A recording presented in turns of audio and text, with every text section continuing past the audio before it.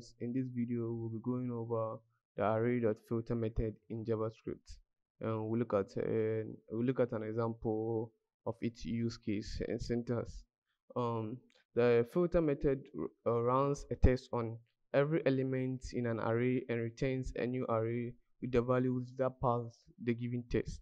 For example, let's say our test cases is to um find out all the ages in this array that are greater than 50. So we will use the filter method, and the filter method will return all the values of this array that passes that given test that is greater than 50. So let's implement it in code and see. So, oh sorry, um ages, the filter um takes in a callback. The callback takes in also three arguments. So it is the filter current value, current value.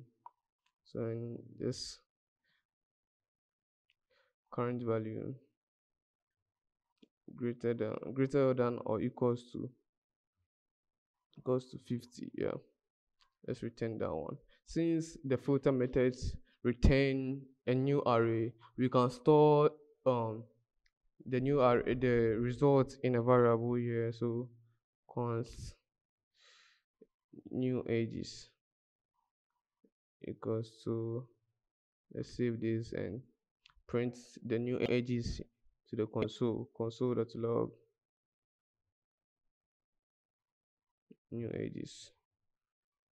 Sure. So let's run this code and see our results. So node filter.js. Okay, so you can see from our results here, our new ages variable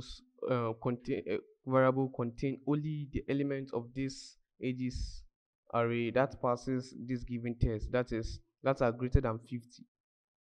So basically the filter method is used to, so for on every iteration the filter method will check, oh, it's 50 greater than or equals to 50. Oh, it's true, so to store it inside a new array, that it will return. So 10, no, false, this will return false, so no, skip.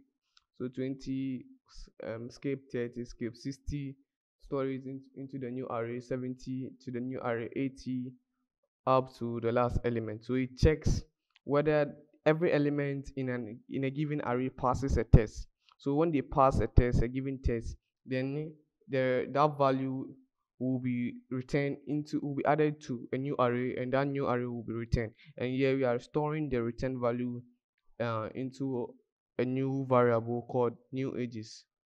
Thank you.